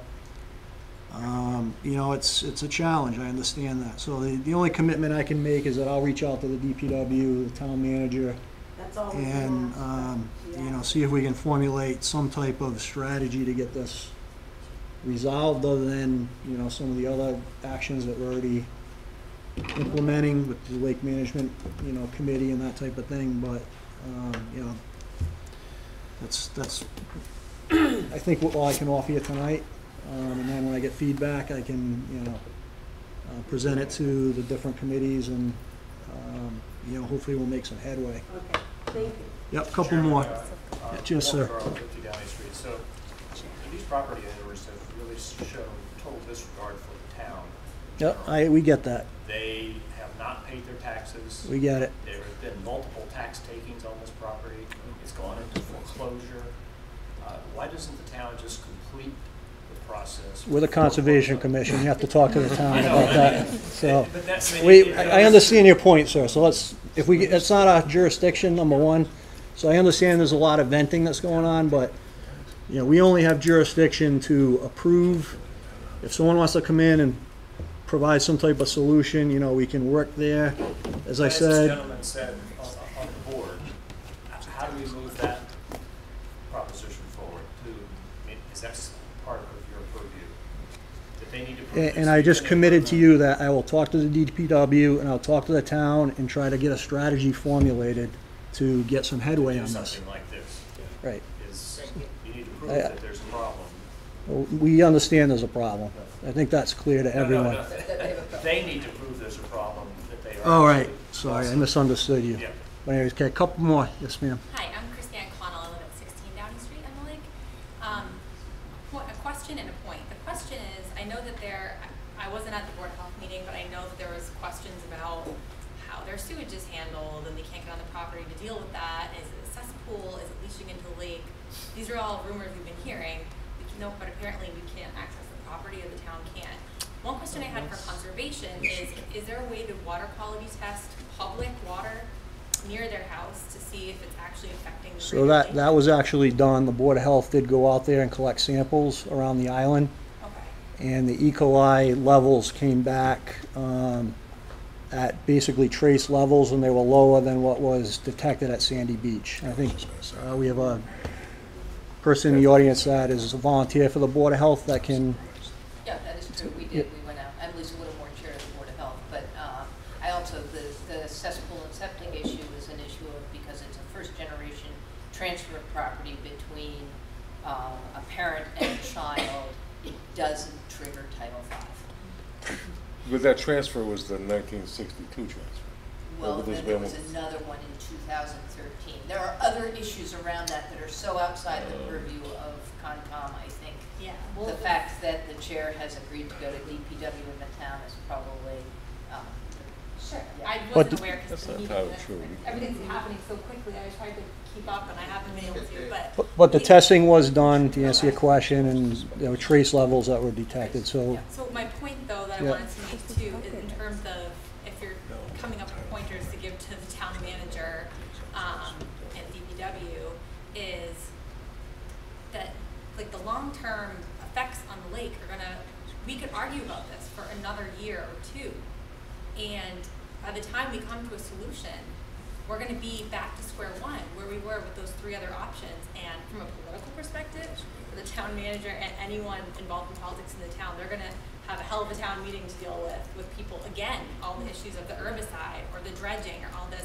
So politically speaking, if they're like nervous to take on liability, I would say, you know, weigh your options. What's a bigger liability? Potential issue with this one person, or a really angry group of people from the league and other people in the town coming again Right, to haunt them. understood. It's not going Unfortunately, with town politics, things don't move as quickly as we'd like them to, so. But, you know, again, I'll talk to him and see what I can do, so, yes, sir? Yep. Hi, Dave Gibbs from Crockett Road, and first of all, I'd like to thank the positive comments that were made tonight. One of the things we're looking for tonight is to have, increase your awareness of the problem. I have a suggestion.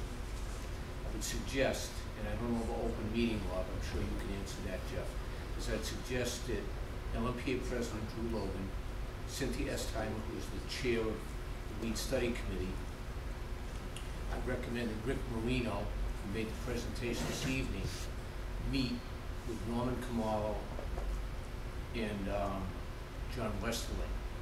You know, I think it would be helpful for Norman Kamalo to hear this alternative plan and better educate himself that there is a plan out there to help these people. So I think, to me, the problem right now is between John Westerling and Norman Kamalo, and knowing Norman fairly well, and I've dealt with Don and Norman in the past with lake issues. He's a fine man. I think that might be helpful to move this off. And if Norman feels, with the support of selectmen, that we're not held hostage any longer by these people, we can do an extended drawdown, because we're going to have a plan for them. If they don't like it, that's life. No, that's a good suggestion. I'll add that to. Just a small group and see if we can move Norman. Yep. And I would ask Don to be part of that also. As you know the history, Don, as well as I do. Yeah, I mean, he's my boss if he wants me to attend. Okay, one more, and then we got to move on. Yes, sir. So the plan that we've got here, you know, I know it's more towards the Spindle Island right now, but if anybody else has a problem, and we don't want people without water either, okay? And this is a plan to solve that problem if anything else happens here as well. It's not just for that, but it's to solve all the problems when we do a drawdown. Right. We don't know what's gonna happen, right? Yep, yep. Okay, appreciate everyone's comments. Thank you. Thank you. Thank you, guys. Okay. Moving along. So Polte Farms done. Jeff, you want to pass that back up before it gets lost in the shuffle? Thank you. Thank you. You're welcome. I can't find it. We used to go look it up. You could see my taxes were up and the state gave it. Type in Hopkinton Patriot Properties done. So Polte Don, that's not up.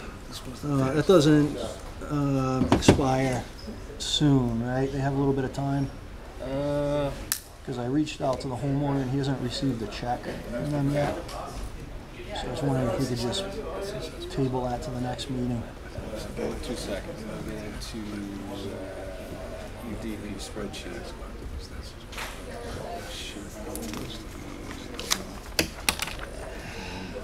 We think we had somewhat of that discussion before. As long as they got their request in, it's not like their permit Right. is going to expire and Right. they're going to start over. Right, right, So- exactly, yeah. Melissa, when did you say you were taking over as chair? Not anytime soon, when my kids are in high school, maybe. Oh, that's good, right there. Nice job, Jeff. I know. Or Carrie. How no, man? You're Hers so are in high school good. first. You run a We're good still on meeting, camera. keep things moving. This is all part of transparency. Hide as much stuff as you can. So you just know how to get that. Get it on the website. That's I think they had time. I think so. Is it so hard to talk with people on property? That's what I get. Talk to the people. Everybody's like, don't own whatever the property is. Nobody's physically talked to whoever owns it. Sounds like they've been run off with shotguns. It sounds like that, right? It sounds It like does. it's the clampets. If you go out there, they go, yeah.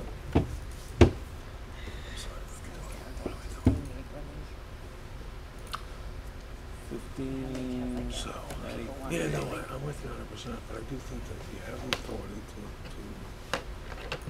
get a warrant and go on their property if they're claiming that they're affected, but they're not willing to prove it. I know this, I know the property, So, private property. August 19th, so. I'm pretty sure you yeah, can do that. August It's a public 19th, health so. thing. Yesterday. The larger things, Just wanted to vote on it. they just think about, they don't do the product. All right, so the Pulte request for the extension of the permit for the order of conditions, you know, they made they committed to reimbursing the homeowner for half of the fence installation, and that was really the only outstanding issue for Pulte Farms North. So if I can just get and it's gonna be expiring, or has expired, so I can just get a motion to approve that request. I'll make the motion. And a second, please. Second. All in favor? Aye. And opposed? All right. Then the MJ Keene property, Jim, did you have anything that you Oh. wanted to? Yeah, so Say after, about you might recall, everybody, that this was an offer to donate the property to us, to the donate to the town, to the Conservation Commission. And I looked at it, I looked into it. I thought that it was a landlocked parcel and pretty much useless. But then I realized, or discovered, that it's actually connected to Glen Road. I wasn't able, okay, there you go. That's what we So- talked about, yeah. The Right. town owns this parcel. So the and we parcel, own- yeah, that's right. Yeah. We own that parcel that goes to Glen Road, plus that bigger parcel. So this would add to that. So I think Correct. that's, Yeah. you know, pending a title search, that's probably a good piece of property. And there's also N-Star property next to it. Right. To So the Don, south of it, right, yeah, to the south. Yeah. excuse me, does it make sense to I just think send so. a letter to Norman and Elaine saying, you know, we support the town, Yeah, you know, receiving this yeah. parcel as a donation, because it's gotta go through, you know, has to Yeah. have the Yeah. title search. Because these were the comments from Ray? Ray, because I asked up front, you know, what was the process, you know, so, he sort of laid out Process. what he thought, you know, Yeah. needed to, So maybe we proceed. can So, send a yeah. letter to Don with that attached, or to Don, excuse me, to Norman, Yeah, saying the commission supports, you know, receiving this as a donation pending appropriate title research and that type of thing. Jeff? So it was, they actually offered to donate it to Conservation Commission, right? To put it under our control. right. We, I think, have control over that larger parcel, although it's kind of weirdly written. Conservation and Rec Con. I sent that in the email. What does it show as the, on the 34, R3440? I'm trying to It find my, says, it's right up there, isn't it? trying to find my, It says Conservation where's my, Con and Rec or something, or Conservation Rec and Con. what happened? I could have sworn I had the GIS already open. Did I close it? I had, I'm Can you sorry. do the Is it all the way to the right there? No. Can you do the parcel number? No, I thought I had Must the have town, closed it. I thought I had the, I must have closed it. I thought I had the GIS open. You did? Yeah. Now I can't find it. But we don't have the funding to do the So- title search. But when, I guess my point is, when they go, if we go into it and do this, we ought to probably clean up the deed to make it something resembling some committee in town. Because right now it's kind of an amalgamation of two committees, or 34. two groups. What do you mean, two groups? Well, it says, watch, when it brings it up. All right, so, and by the way, we own all this land on the northerly side of Glen Road. So go to the, no, R3440. Yep. So click on that and then look at what it says. So which one do you want? Nope. You want this one right Yeah, here? that one there. So it says Conservation Con, period, and Rec Department, which is not some organization that even exists. It's not two organizations that exist, so it's So something. yeah, you'd have to go into the deed. Yeah, no, I know that. And maybe when it was done 20 years ago, that's what somebody was called, but that's not what I know. But it says Town of Hopkinton. Yeah, but what's below it is whose care, custody, and control it's under. 202. So this property that was that's offered to donate would be under Conservation Commission if we accepted that, or it would just be under Board of Selectmen or open space. I'm just pointing out that the other property that is the town's, that this would be is adjoining, and it's not clear who's managing that property. So. But anyway, but yeah, I would say we should accept it. Pending discovery of some barrel dump or something. Or a tire dump. Where's that ever happened in town? Oh, yeah. That reference is bad. Have you walked it, Jim? I've gotten close, but the answer is no. I tried to actually go in from Lumber Street, but I've taken a look at some aerials. Doesn't look like there's ever been anything there. Or at least not in, but you can't get there because from Lumber Street you have to go through some jar that I'm not prepared to go through. But I tried to come in from Glen Road, but it's a jungle, so I'm not going in there. But it's we also own all this, which obviously I would assume came from the open space. Yeah, it definitely OSLP makes sense to accept it. You know, because then we have a little bit more open space. From a trails perspective. So. Yeah. Oh yeah, so that's it. Sounds good. That's it. So the question is how do we get the funding to do the environmental site assessment and the deed search? Well, that would come out of, Talk to Elaine. yeah, we wouldn't do it. The town would do it, right? So the town's acquiring it. And rather than being in the Board of Select Board's care, custody, and control, it'd be ours. But it seems to me that the town would pay for the due diligence. But we have to put a rec in to do it, I think. In some Well, if you form. say that, if you tell Norman, Elaine, whoever that we support it, then it would be up to them to encourage it, we support it, but, you know, with due diligence. And then I would say that they would have to do that, just like on any property. Mm. Whether purchasing it or receiving it as a gift, I would think that the town, not conservation. Would you mind looking into that? Just to find out what the proper, Who you know, would, talk to Elaine, Yeah, what would find be, out, you know, tell her that, you know, the commission is interested in accepting it. When does that uh, mean? Mhm. Yes.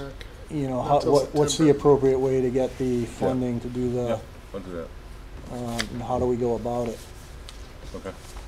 And then ultimately it has to go to town meeting for the selectmen to vote on it. To accept the, To accept the it, I donation? believe. I guess it does.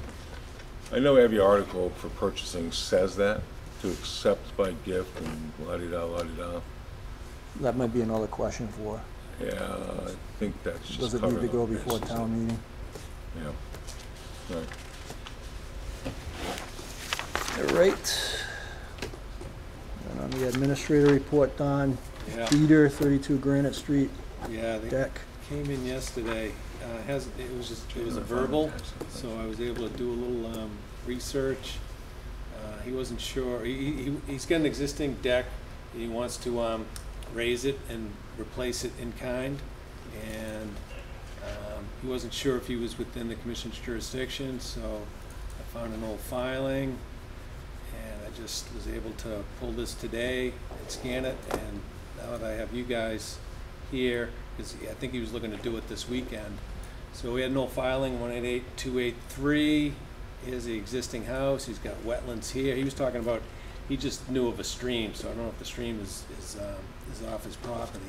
But obviously, the whole house is within the 100 foot. So, and there isn't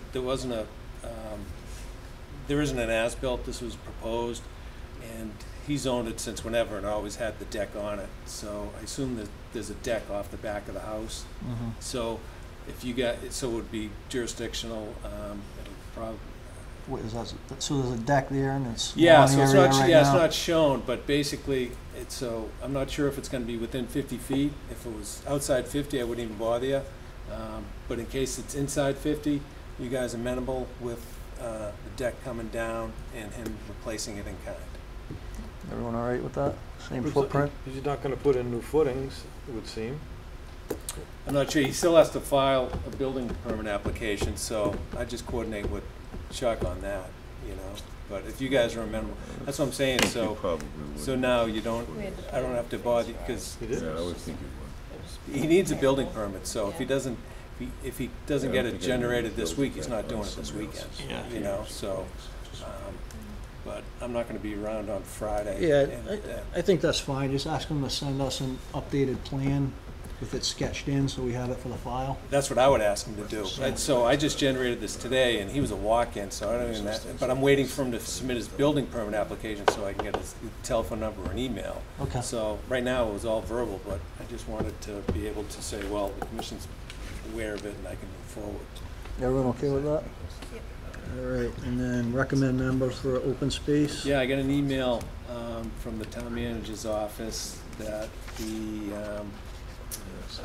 and we kind of knew this, Ed's position at the open space expires in November, so I was hoping just to send them a response, and that's why I sent that email to find out if you were coming.